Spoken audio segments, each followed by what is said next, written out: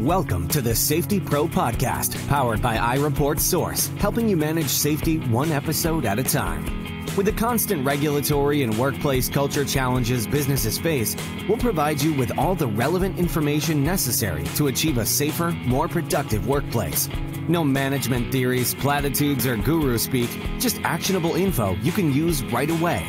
Now here's your host, the Safety Pro himself, Blaine Hoffman. Welcome to another episode of the Safety Pro Podcast. This episode, we are going back to basics. We are going to talk about some recommended practices for safety and health programs. Look, we've talked about this often enough on the podcast that, you should have heard it from time to time if you're a regular listener. But I get a lot of emails, direct messages through LinkedIn, folks asking some questions that really go back to some of these basics that we're going to cover, the basic recommended practices for their safety and health programs. That a lot of us like to think that the problems or issues, deficiencies, etc., that we're having are some complex, highbrow issues that we've just not matured into yet. In my experience in dealing with some of these questions and this feedback, and even with the clients that I worked with in the past, it's the basics. We've missed something in some basic practices, and we just need to address those directly. And I'll give you some examples, but the fact of the matter is that establishing a safety and health program is one of the most effective ways to protect your people. These programs, they foster a proactive approach to finding and fixing workplace hazards before they cause injury or illness, right? Instead of responding to or reacting to incidents, managers, supervisors, and workers can work together to identify and solve issues before they occur. And this is what's going to build trust, enhance communication, and lead to other business improvements like improved productivity, reduced turnover, increased morale, all that other good stuff that we're after, right? It's getting back to basics. Whenever somebody has a problem and says, I'm struggling with and it's usually cultural, right? It's something with attitude, involvement, participation. I go back to, is there an expectation of some of the activities you wish your workers or supervisors or managers would participate in? And it goes back to having a basic safety and health program. It should be aimed at, the goal should be to actively participate in workplace activities that lend themselves to identifying and solving problems. And so if your basic written safety and health program doesn't call this out, doesn't specifically require everybody's involvement in certain activities, and we'll go through some of those, what they should be, then that's where you're probably missing the boat. You're trying to come in after the fact and add something on that isn't there, and that's where you're could be getting some problems. That, again, that's just one example, but of all the questions I get regarding something that's missing in their workplace, it usually goes back to this stuff. Now, who remembers 1989? If you're some of our younger listeners, I would say you were either just born or not born yet. But those who were around in 1989, and I don't mean you were one or two, I mean those of us that remember the year 1989, the Safety and Health Program Management Guidelines, that was a blueprint for setting up an effective safety and health management program. 1989. So, a lot of things have changed since then. So we've got, the nature of work has evolved, and the economy itself shifts from manufacturing to a service-based industry. Now we're seeing manufacturing growing again, from fixed to more mobile workforces. Technology has changed. We have mobile devices, tablets, even laptops and operating systems completely, sprung up out of the ground since they didn't exist. So, if I'm using the 1989 playbook, I'm not even going to recommend some sort of digital safety health management system solution, right? Does that make sense? So, we have to look at this a different way and, look at automation of work activities. Technology, I mentioned computers, but robotics, all these things being integrated into our workplaces, they introduce new and different hazards that weren't covered in those guidelines that were published by OSHA in 1989. So we've got some new recommended practices that are based on some of those changes. They also reflect what we've learned from these best-in-class programs like SHARP and VPP, programs like that OSHA can get a lot of data from these participants. So, like what makes them effective. So we're gonna talk about some of those as well. But in particular, these recommended practices place greater emphasis on involving workers in these processes, and that include a more robust program evaluation to help drive continuous improvement. We're also going to stress the need for communication and coordination on work sites that involve more than one employer.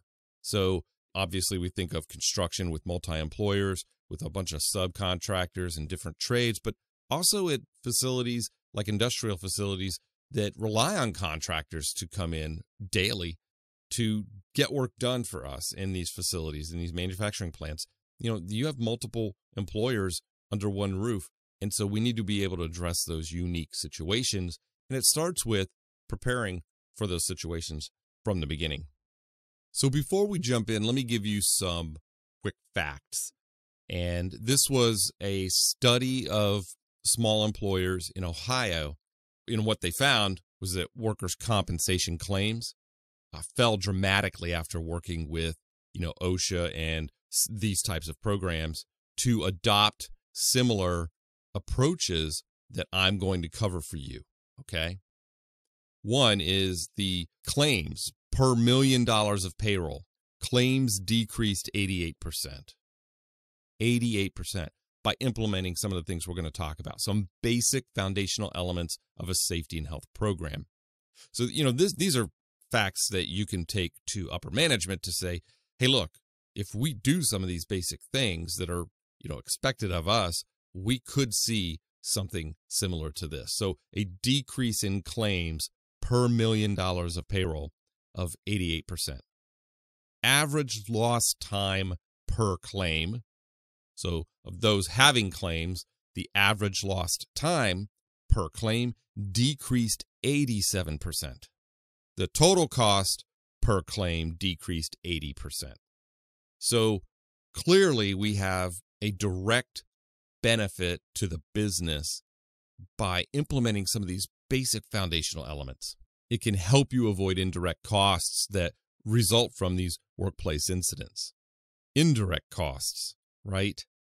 Time lost due to work stopping, to investigations, folks, like yourself, if you're listening, but supervisors being involved in investigations, training and retraining as a result, replacing injured workers, even temporary workers, lost or damaged materials or equipment, machinery, stuff like that. Those indirect costs are usually estimated to be at least, this is a minimum, 2.7 times the direct costs.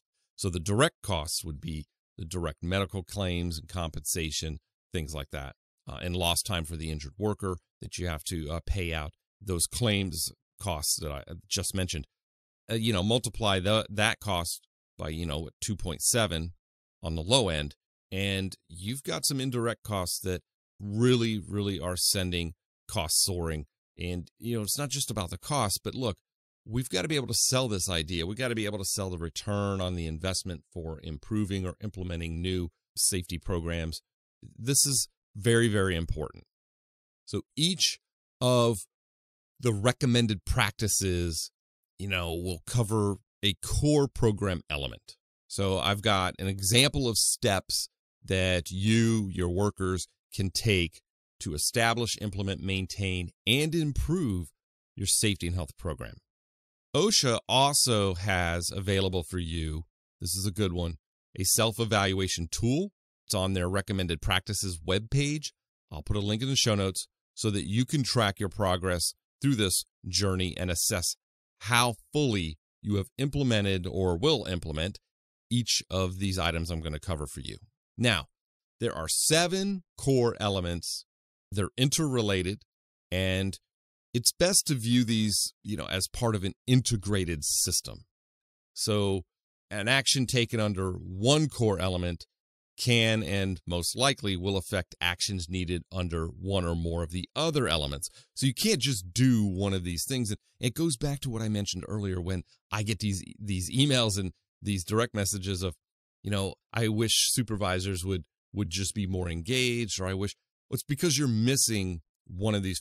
You tried to pick like hazard prevention and control and didn't touch on the required employee participation and management support, enough. You didn't get into that enough. You didn't tie it to hazard prevention and controls with doing workplace audits or safety inspections. You have, even in your job descriptions, some things for supervisors that are vague, like must support safety efforts and, some vague stuff that's not actionable or measurable. So you should write something in there like, supervisors must conduct 1 weekly safety inspection, maintaining a safety score of 90% or better. I don't know. Something specific that you can then point to and say, hey, Mr. or Mrs. Supervisor, you're not participating or supporting our safety program enough. And the evidence is that you don't do your safety walks each week. You don't hold a weekly safety meeting. Something specific. But anyway, that's an example. I don't want to go too far down that rabbit hole, but these 7 core elements are interrelated. Okay, they have to all be done together. Another quick example, and I think this one may hit home to a lot of you. It's sort of another take on supervisor participation, but workers have to be trained in reporting procedures and hazard identification techniques in order for them to be effective participants, right? So the section education and training, that core element, that supports the worker participation core element. Setting goals, as described under the management leadership core element, will be more effective if you routinely evaluate your progress in meeting those goals under the program evaluation and improvement section there. So you could see how they all tie together, right? Also, keep in mind, one size does not fit all, okay? Every workplace is slightly different. But don't go thinking you're special in that, because of what you make is so unique and different in the marketplace that, you could do certain things at other manufacturers, but, we're different because we make this thing. While one size does not fit all, you're all still in manufacturing. Machine guarding is machine guarding, right? That's the example I love to give. I love manufacturers that are like, well, take, for example, med device. Well, we make medical devices. So, we're not making widgets here. I'm like, no, you're making a metal part from machining, right? I don't care what the end result is, to be honest with you. You're putting stock metal into a machine and you're machining it into a shape or configuration that will end up being your product. So those are the basics. The hazards associated with those are going to be driven by the material itself, whether it's titanium, aluminum, whether you're heating it up or welding it, cutting fluids that you're using, the machine guarding is, the standard is the same. So there's a balance, strike a balance. Don't go down that path of, we're special. One size does not fit all. That's not what that means. Okay. What we're talking about here is that each of these core elements are going to be specific, but they're not prescriptive. They can and should be tailored to the needs of each workplace. All right. So your safety and health program can and should evolve. Experimentation, evaluation, and program modification, they're all part of the process. You should strive for continuous improvement. And, you're going to face setbacks from time to time. Those of us who've been doing this, long enough, we've seen that. And what's important is that you learn from these setbacks is to remain committed to finding out what works best for your organization and continue to try different approaches. Also, something else to note is, the recommended practices I'm going to go over. We're going to continuously emphasize the importance of worker participation in the safety and health program. For any program to succeed, workers, they've got to participate in developing and implementing every element of the safety and health program. Remember, because they're interrelated, right? So this emphasis we're going to place on worker participation, that's consistent with the Occupational Safety and Health Act, with various OSHA standards, and even OSHA enforcement policies and procedures, which recognize the rights and roles of workers and their representatives in matters of workplace safety and health. So we're going to talk about several action items that rely on perspectives, expertise, and input that can come only from workers. So it's really important for you to remember that employee participation, that piece is critical. All right, what are these core elements? Let's name them. Management leadership. Top management is demonstrating its commitment to continuous improvement in safety and health and communicates that commitment to workers. Even sets program expectations and responsibilities, not in words or in written form or saying these things in meetings, but actually leading by example, participating. So managers at all levels, they make safety and health a core organizational value. They establish safety and health goals and objectives that are actually achievable and realistic and measurable, of course. They provide adequate resources and support for the program. That's key. A budget, hiring people, staffing, safety departments, or making consultants available and experts available to their employees, and then setting a good example along those lines. The next one, worker participation. Workers and their representatives, they're involved in all aspects of the program. And that includes what I just mentioned, setting goals, identifying and reporting hazards, investigating accidents, and tracking program progress. All workers, including contractors and temporary workers at your sites, they understand their roles and responsibilities under the program, what they need to be effective, and carry those out. Workers are encouraged, and they have the means to communicate openly with management to report safety and health concerns without fear of retaliation. And any potential barriers or obstacles to worker participation in the program, those are removed and addressed. The next core element, hazard identification and assessment. You got to have procedures in place to continually identify workplace hazards and evaluate their risks. Safety and health hazards from routine, non-routine, and even, God forbid, emergency situations, they're identified and assessed as well. And you got to have an initial assessment of existing hazards and exposures and the control measures, right? Followed by periodic inspections and reassessments to identify new hazards that you may have missed. Any incidents are investigated with the goal of identifying the root causes, and identified hazards are prioritized for control. The next core element, hazard prevention and control. Look, you've got to cooperate to identify and select methods for eliminating, preventing, and controlling workplace hazards. Controls have to be selected, by the way, according to a hierarchy that uses engineering solutions first, followed by safe work practices, administrative controls, and last but not least, using PPE. You also, under hazard prevention and controls, you also have to develop a plan to ensure that any controls identified are implemented. Interim protection is provided when you identify a new hazard that doesn't have prevention or controls in place. And you have to track that progress and also track the effectiveness of controls that are put in place. You've got to have a complete, hazard prevention and control process for this. All right. Education and training, the next core element.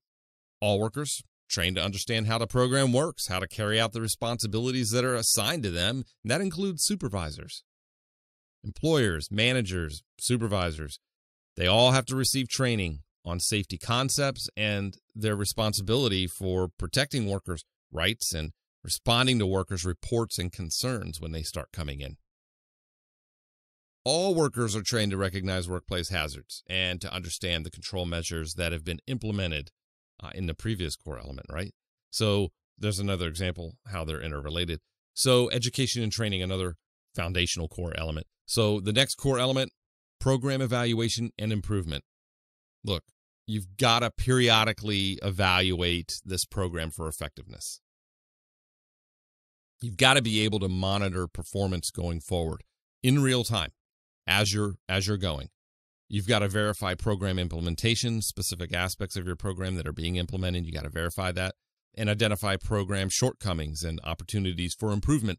You're going to need to be setting up some, metrics, some key performance indicators, some predictive measures, or even leading indicators, as some still refer to those.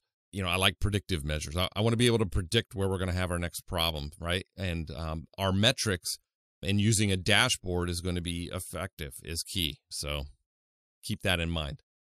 And last but not least, communication and coordination for host employers, contractors, and even staffing agencies. So this is where we throw in this added layer for multi-employer work sites if you use contractors or staffing or temporary workers, stuff like that. So, host employers, contractors, staffing agencies, they commit to providing the same level of safety and health protection to all employees.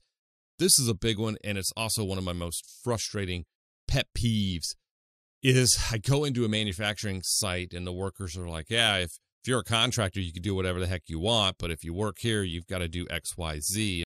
And because there is a differential in play that contractors don't have to follow the same rules. That's what we're talking about here. Host employers have to establish specifications and qualifications for contractors and staffing agencies. You've got to have a way of vetting these contractors before they start working and documenting their training and qualifications. So if you have an electrical contractor coming out to your site, your facility, and let's say it's manufacturing, and they're going to work with a scissor lift, how do you know they've had scissor lift training? And do they have a card? Is there a certificate of training? How do you document that?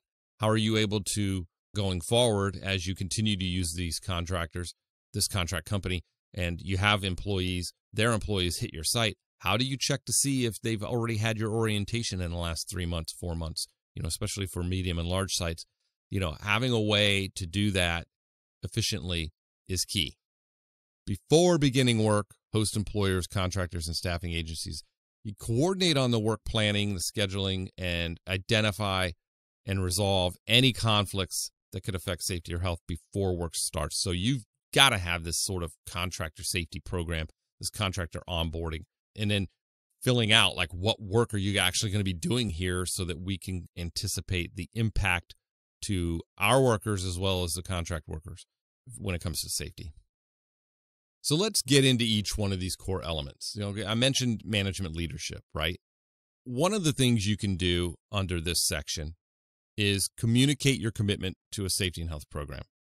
A clear written policy that's going to help you communicate that safety and health is a primary organizational value. It's as important as productivity, profits, product or service quality, and customer satisfaction.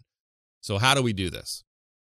Establish a written policy signed by top management describing the organization's commitment to safety and health and pledging to establish and maintain a safe and healthy program for workers. That's key. Let's commit to this on paper, right? We're going to build on that. We're going to take it off, we're going to take it off paper and put it into action here shortly. But for now, let's just focus on that one thing. You have to communicate the policy to all the workers and also any other relevant parties like contractors, suppliers, vendors, things like that, and visitors. So reinforce management commitment by considering safety and health in all business decisions, including contractor and vendor selection, purchasing, and even facility design and modification. So this is where a lot of your programs fall short, right? And I'll get these emails and these questions like, hey, we've got these problems. We got these contractors that get brought in here and they don't know what they're doing. They come in here willy-nilly. And Well, look, they've got their basic wall hanger, like we call it. They've got the commitment to safety hanging on a wall somewhere or in your manual. It's in the orientation slide for all new hires. We wrote it down, right? But then that's where it stopped. So at iReportSource, it's funny, we have a customer, and I won't name the customer, but he mentioned something very profound. He is the chief operating officer, and he said, look, posters and value statements and mission statements are great, but walls don't talk, right? So you have to take it to this next level, and this is an example of where that's a company that missed this. If you're asking or complaining to me that, hey, what do I do? We have a great program, but these contractors come in here, it's because we haven't closed that loop. We have to include this foundational element in the selection of our contractors. Contractors should also be visible in operations and set examples by following the same procedures that you expect our workers to follow. But guess what? So should supervisors. I've been through even high-performing manufacturing sites that, even VPP participants in the sites, this is the truth, this is no joke, where somebody from engineering will have to go out to the shop floor to get some measurements on something or check something, and they'll walk out without their safety glasses on and just walk right over there and then go ask a question of some of the operators or another supervisor and then go back into the office. And it's like, look, or safety shoes, no safety shoes. You all have to follow the same procedures, okay? Begin work meetings with a discussion or a review of safety and health indicators that we're tracking, and maybe any outstanding safety items on a to-do list, a priorities list. At our work at iReportSource, we tackle these problems, right? We provide these dashboards and make it easy for companies to see on one screen what needs to be done today, what safety hazards or concerns are still open, haven't been closed yet, that got reported, and by severity, actually. So whatever system you have or you lean towards or you choose to use, it should facilitate this. All right, so that was action item number 1, right? Communicate your commitment to a safety and health program. Action item number 2 under management leadership: define program goals. Establish specific goals and objectives. I did a whole podcast on this a while ago, so I won't dive too deep into, how to accomplish this, but go back and listen to that one, okay? You have to do that, okay? Action item number 3, allocate appropriate resources. You've got to provide the resources needed to implement the safety and health program, right? You can't just write it down, set it there, and then not support it. I see this time and time and time again. There's no budget set up for safety. Even if it's one person, create a cost center for safety. Create a department, even if it's just a department of one. You need to establish or baseline a budget for this. This is key. Estimate the resources needed to establish and implement the program. Allow time in the worker's schedule for them to fully participate in the program and meet the expectations you wrote and signed. That's another one, is we don't allow workers the 15 minutes, a week, or in the morning shift change meeting, the 5 minutes needed to talk about the safety concerns and go to the board and say, hey, what happened last night on the last shift that we need to carry forward and let everybody know about. That whole rhythm that you got. We don't allow them to time off their machines to do that, then it's not going to succeed. You've got to integrate safety and health into the planning and budgeting process and align the budgets with the program needs. I can't stress that enough. You have to do that. And provide direct resources to operate and maintain the program and meet the safety and health commitments and pursue your program goals.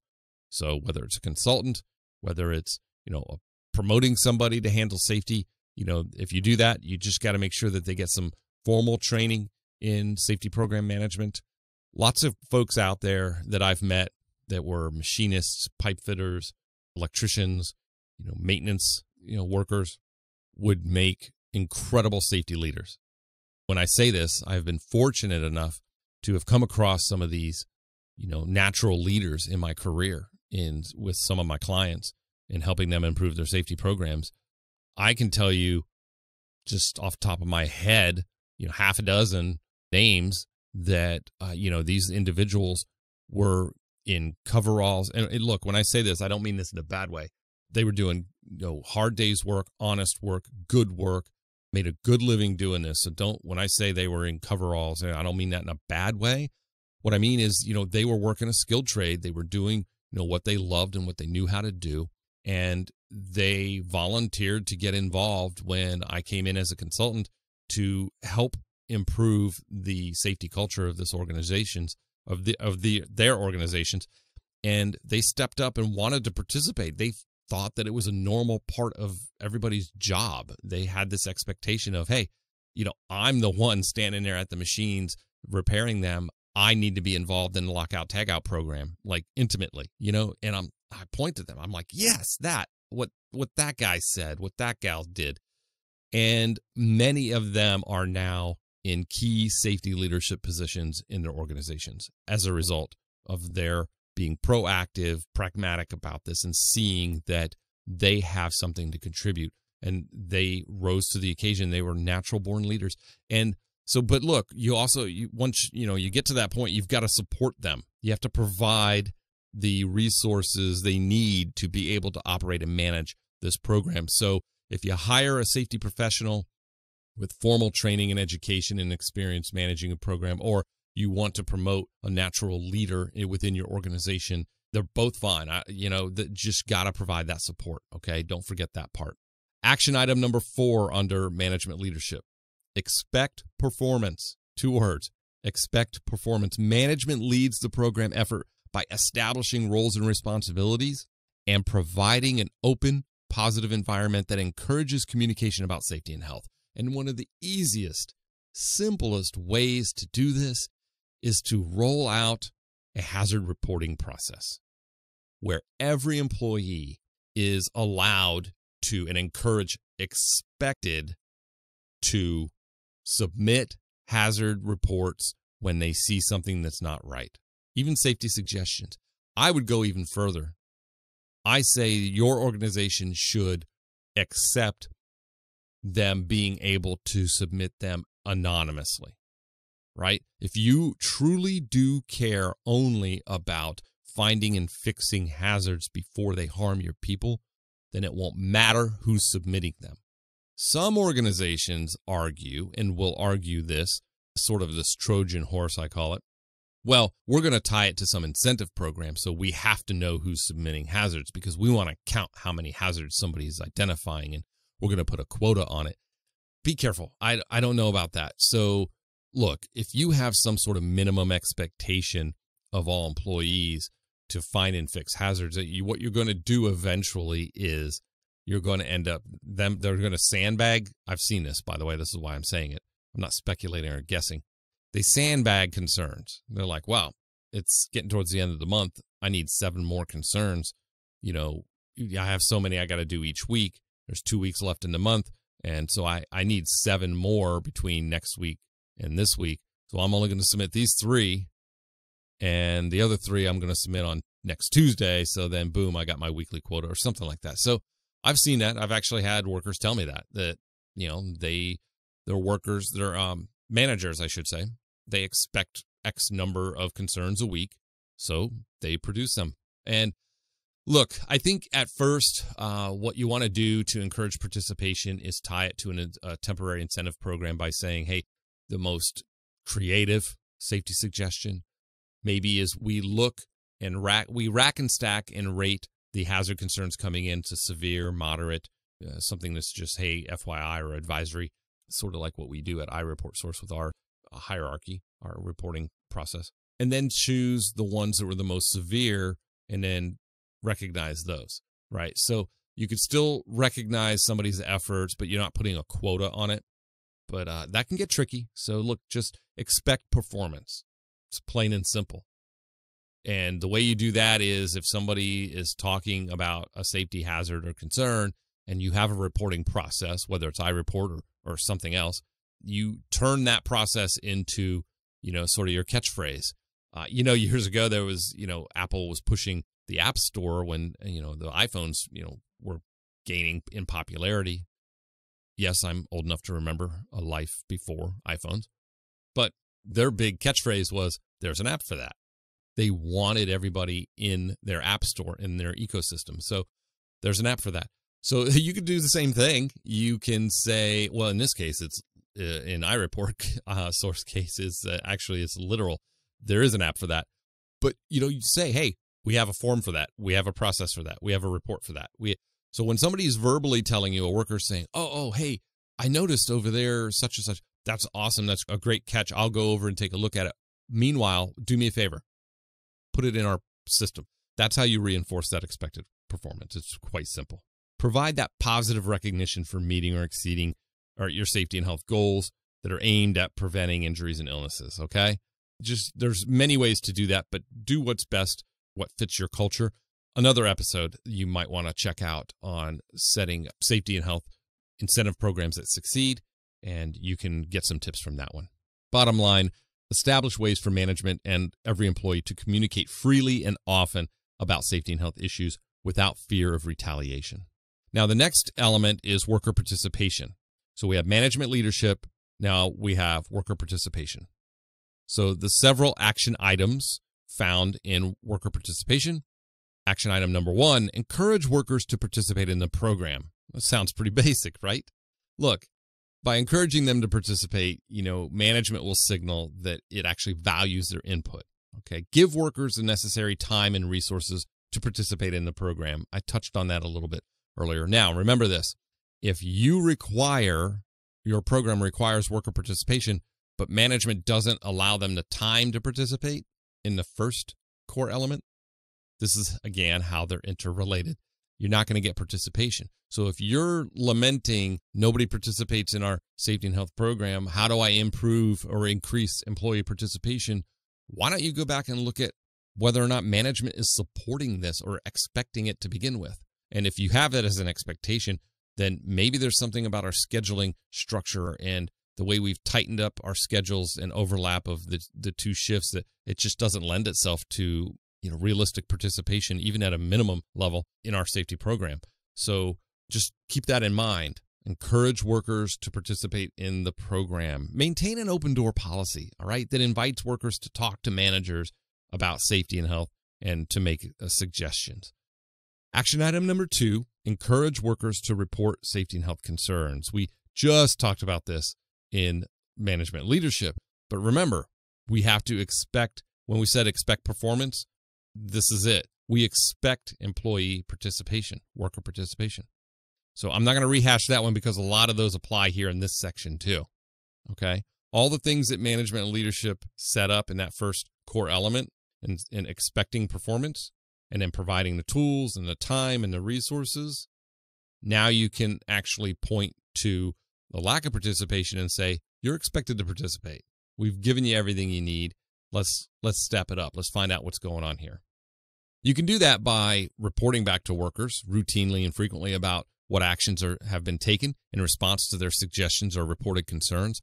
Again, this is built into iReport source, this sort of feedback loop. Every time a supervisor goes in and makes a note or there's some progress in the investigation of a near miss or an incident, the supervisors make notes, a witness statement goes in and makes a note. You get notified. Whoever's in that loop gets notified. So, look, provide a way to continuously loop back and update employees about the progress of their concerns and suggestions. Also involve the workers in finding solutions, right? Sometimes they're the closest ones to the problems that, they may have a good answer. So make sure you include them. Action item number 3 for worker participation. Give workers access to safety and health information. Look, I don't know how many times I go into a facility and I say, hey, where's your safety manual? Where do you find your HAZCOM manual? Where do they keep these safety data sheets? Oh, they're in the safety office. And guess what? The safety manager works first shift Monday through Friday, and the office is locked on nights and weekends. And, again, I'm going to it's like I'm beating a dead horse here, but it's what I do. I can't help talking about it. But whatever system you choose, make sure you have that ability to provide access to procedures, policies, safety data sheets, work instructions. In iReport Source, it's available right there on the phone or at a workstation. They just, boom, log in. Everybody has access to it and can look up a lockout tagout procedure for a machine if they're not sure about a process, or they're trained, but it's been like 5 or 6 months since they've had to work on that machine. They have that available to them. They can print it out, laminate it, and hang it by the machine so that it's there. QR codes to be able to scan a contractor and make sure that they're qualified to operate that machinery. They have access to the various components of the safety and health program when they need it. So that's key, okay? Give workers access to the safety and health information. Action item number 4, involve workers in all aspects of the program. Look, provide opportunities for workers to participate, okay? This includes developing and setting program goals. We talked about reporting hazards and developing solutions, but also analyzing hazards in each step of routine and non-routine jobs, tasks, and processes. We should be assigning them some weekly, monthly safety inspections and audits, and where they can go and check off the areas of note on the inspections. And also, as they find things, make some notes, leave some notes in there, some recommended corrective actions that they think would help. They can help define and document safe work practices too. Get them involved in, effective safe work practices. I mentioned developing and revising safety procedures. They can help with this as well. You got to be careful with some of it, but it's effective. Getting them to participate gets them to own this. It also gets them to understand why we need some of these things. Some of them it's just regulatory driven, but a lot of times they come out of the other end by participating in some of these things with a deeper appreciation and understanding of the risks that are involved in their job. They become advocates for your safety program as well. Action item number 5 for worker participation: remove barriers to participation. We talked about this before under management leadership, that they have to remove those barriers by setting up realistic schedules and shifts and giving them the time and resources. Make sure that workers from all levels can participate regardless of their skill level, education, or language. So some more repetition here, but it's not repetition so much as it's context, illustrating further that these core elements and the actions I'm listing under each core element, they're interrelated. Hazard identification and assessment. All right, let's talk about this.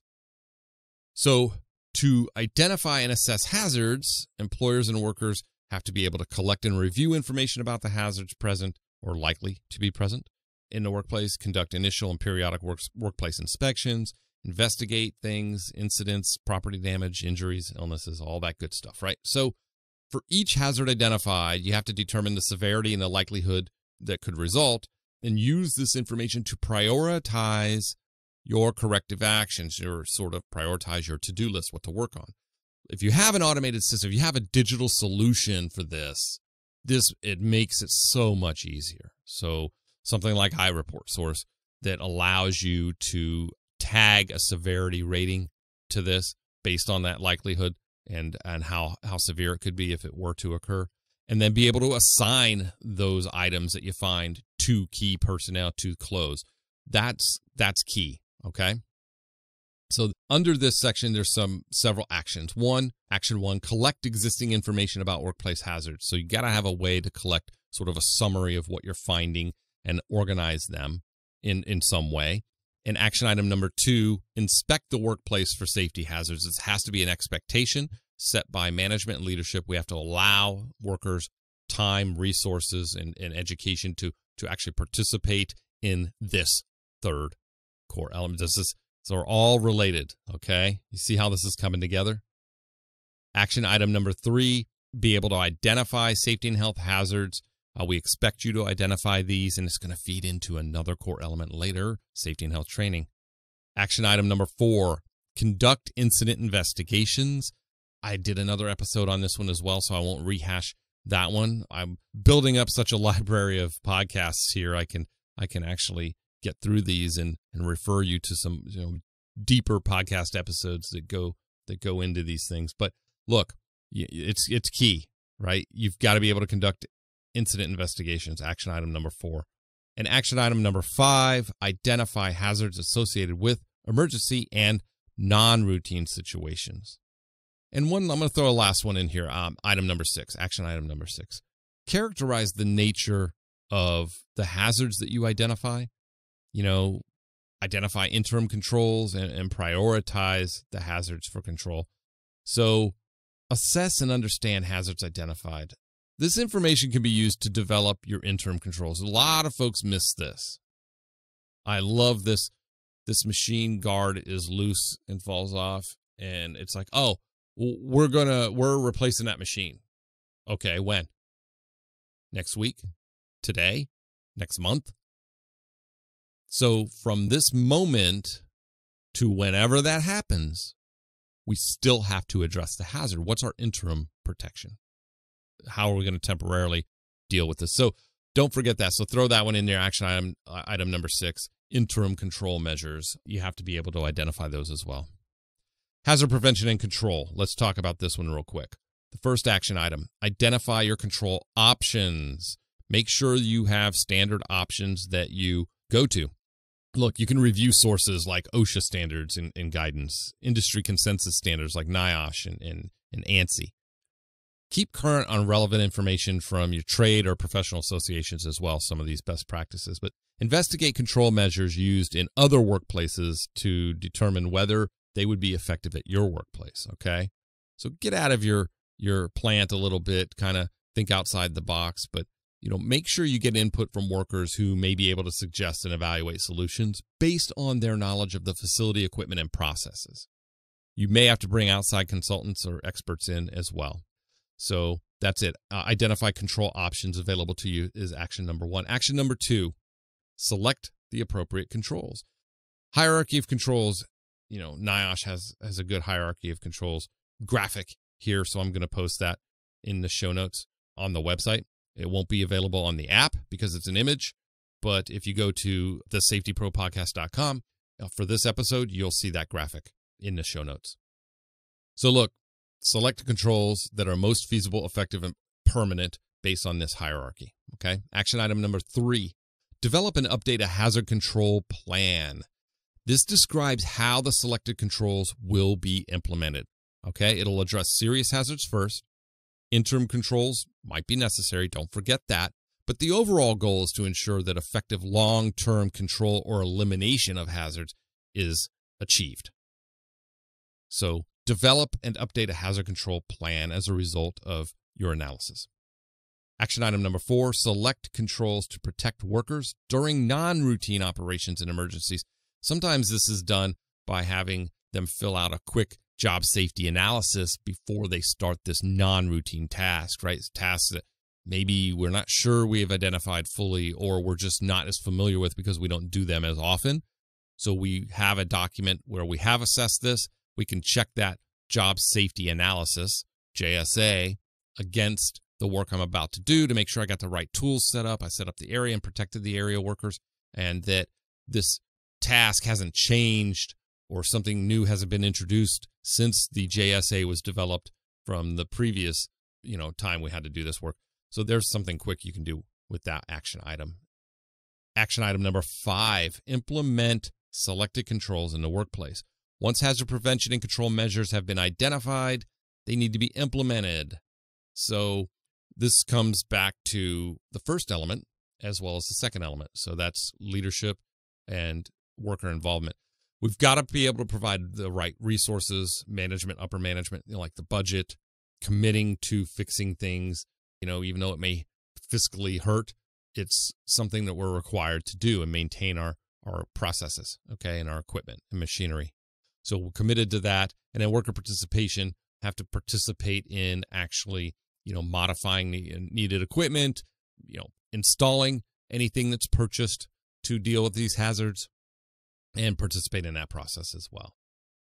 Action item number 6, follow up to confirm the controls are effective. You have to go, loop back around. We talked about this feedback loop of go back around and say, hey, how's that fix working for you? Is it, what's frustrating you about it? What gets in your way? Is it working or is it not working? So get that feedback, loop back around, make sure it's in control, that you've actually solved the problem you set out to solve. Education and training. We're coming up on the end here, folks. Stick with me. Education and training, this core element is critical. It's important, okay? It provides employers, managers, supervisors with knowledge and skills needed to do their job safely, even avoid creating hazards. So it also provides an awareness and understanding of workplace hazards, how to identify, report, and control them. All the elements of your safety and health program, we have to be able to train and educate folks on, right? So the first action, provide program awareness training. They need to understand the program structure, the plans and procedures. Having this knowledge, it ensures that everyone can fully participate in developing, implementing, and improving the program. Action item number 2, train employers, managers, and supervisors on their roles in the program, that first element. Make sure they fully understand that they are expected to support the safety and health program, and then define what that actually means. Action item number 3, train workers on their specific roles in the safety and health program. We often jump to this action item. And most employers, it's like new hire orientation and training for workers. And we do very little on the, training the employer and the supervisors. Action item number 4, train workers on hazard identification and controls. Look, if you're expecting them to participate in hazard identification and controls, we've got to train them on how to do it. Simple as that. Now, let's get to the next core program element, program evaluation and improvement. And look, we've got to be able to monitor performance and progress. Okay, the first step in monitoring is to define indicators that will help track performance and progress. Then employers, managers, supervisors, and even the workers, right? They have to establish and follow procedures to collect, analyze, and review that data. A system like iReport Source with the metrics dashboard, that's hands down probably one of the most beneficial aspects of programs like this, is the ability to, once you open it up, it's right there. It's right in front of you. You've got, days since the last incident, number of inspections completed. You could see how you're performing. You can track lagging indicators, number and severity of injuries and illnesses. So you got your total case incident rate, your DART rate, things like that. Those are all in the iReport dashboard as well. You can track workers' compensation data, claim costs, rates, and this is powerful. This is where you get the true cost of, safety in your dashboard. But then you can also track leading indicators. I mentioned number of safety suggestions. I've mentioned the inspections that are getting done. Those things are critical. These activities that we should be engaged in to actually prevent things from happening and improve our safety program. You can track those as well. And they're all in one spot with one click of the mouse on the dashboard. But look, whatever system you have or choose to do, if you're still running spreadsheets, it's going to be harder for you to do this. It's a lot of manual entry, and that's a lot of time that I'm still going to encourage you to look to invest in a program built for this. But that's a lot of time you're not going to get back, time that you could be spending with workers where the work happens, right? Action item number 2, verify that the program is implemented and is operating. So you're going to have to do at a minimum annually, but you're going to have to evaluate the program to ensure it's operating as intended. So you're going to have to do this program review. And you can verify that the core elements of the program have been fully implemented. You can set up an audit for this. Now, not an inspection, an audit, right? So involve workers in all aspects of the program evaluation as well. You can assign certain supervisors key aspects of your safety and health program to review, to audit those to see if they're actually achieving the goal that we set out to achieve. Verify that processes are in place and operating as intended. So action item number 3, correct program shortcomings and identify opportunities to improve. So if you do an evaluation and you find some gaps, you need to close those gaps. Look, in your digital system, you can assign tasks to key personnel to improve the safety and health management system. You can do some project management assignments, something offline if you don't have this system. An automated system is going to make this so much easier. And this is where you can clearly see the power of a program like iReport. So which is why, I do the work that I do with iReport. But the power of this program is immense. It's going to really allow you to focus and laser focus on areas that need improvement and really drive engagement. It takes a lot of the work off of the Safety Pro's desk. It's incredible, right? So look, correct program shortcomings when you identify them. I have a way to do that. And the last core element, multi-employer work sites, right? Let's just touch on this one real quick. I also did an episode on multi-employer worksite citation policy that OSHA has.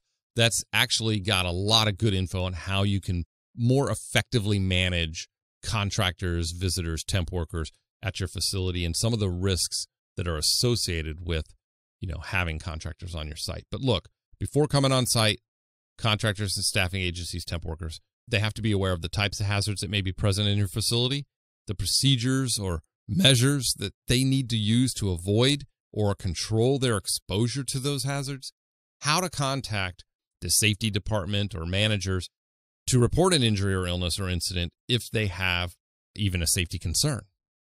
So you have to establish effective communication just as you would with your workers. It's the same. It's exactly the same. So just imagine a temp worker coming in or a contractor coming in. You have to do the same thing you would as if you just hired them to work full time in your maintenance department.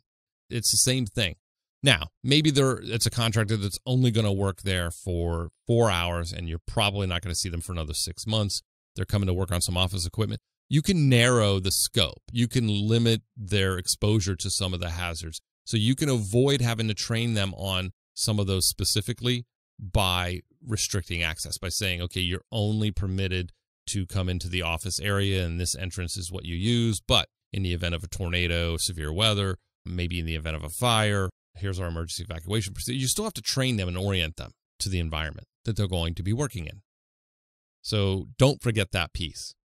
So look, some of this could be overwhelming. The link that I have in the show notes will open a document for this that OSHA has provided and explain this so you can go work through your program along with this document. It's really helpful.